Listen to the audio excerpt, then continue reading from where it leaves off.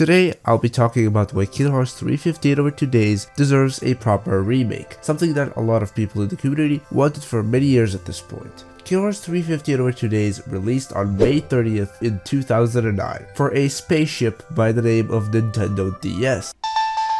And considering that it was released on the Nintendo DS, it had some hardware restrictions to say the least. The resolution was not the best. To be completely honest with you, it was utter trash. Even for 2009 standards when 720p was already a thing and it was sort of becoming the standard in its own right. So the resolution was not the only thing that was restricting this game. The frame rate was not the best either. And this whole situation did not help the gameplay. The gameplay feels clunky and somewhat stiff, whether it be because of the before mentioned resolution and the frame rate, or because of the controls on the Nintendo DS themselves. The game altogether feels like a dog shit experience. And don't even get me started on the quote-unquote cutscenes, which are just text boxes and nothing else. They fixed that with the HD voice acted cutscenes. So why not finish the job? No? Then why the fuck am I making this video anyway? Okay, maybe this video is coming off as a little bit too much of a rant, but the reason for this is just like a lot of other fans. I want a full Kingdom Hearts 358 over 2 days proper remake. I want it in HD 60 FPS format, and that way people would actually play the damn game instead of just watching the cutscenes like we do nowadays. And before you consider bringing up Recoded, do you really want that game to be remade? Yeah, I thought so too. And while I know a remake of 358 over 2 days is something I highly doubt will ever happen at this point, it is something that in my opinion would be very well received by the community. And if that shit was remade in Unreal Engine, holy fuck, that'd be good. And the reason why I mentioned Recoded earlier is because unlike that game, I feel like 358 over 2 days really deserves and needs a remake, mainly because of the amazing story that this game provided us with. However, that is just wishful thinking on my end, and now I want to hear from you guys. Do you think 358 over 2 days is a good enough game for it to deserve a remake, and do you still have some hope for it actually happening? Leave your thoughts and opinions on this topic in the comments down below. As always, thank you so much for watching. If you enjoy what I do here on YouTube, consider leaving a like or subscribing to my channel, and bye bye.